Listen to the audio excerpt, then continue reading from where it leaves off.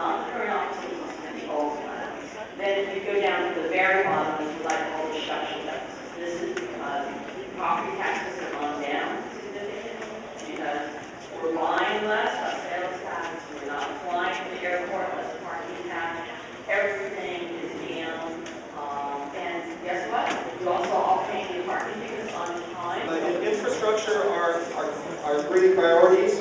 We're potholes, okay? Illegal dumping and litter, which seems to be prevalent throughout the city, and park maintenance within this community.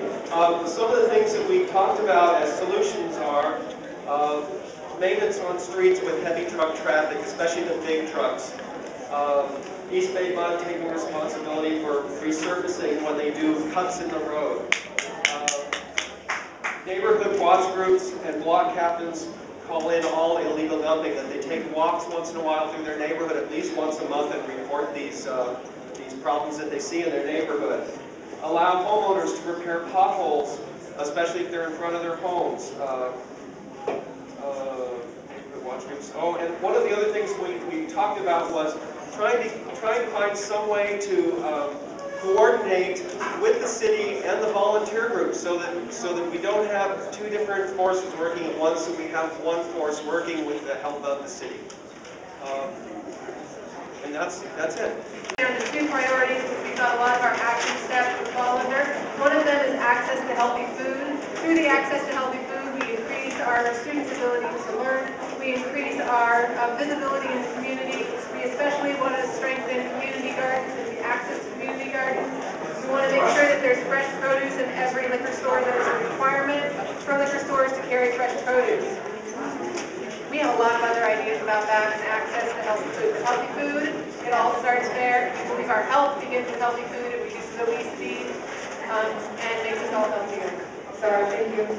And the other thing is clean neighborhoods. We were health and environment. A clean neighborhood is extremely important.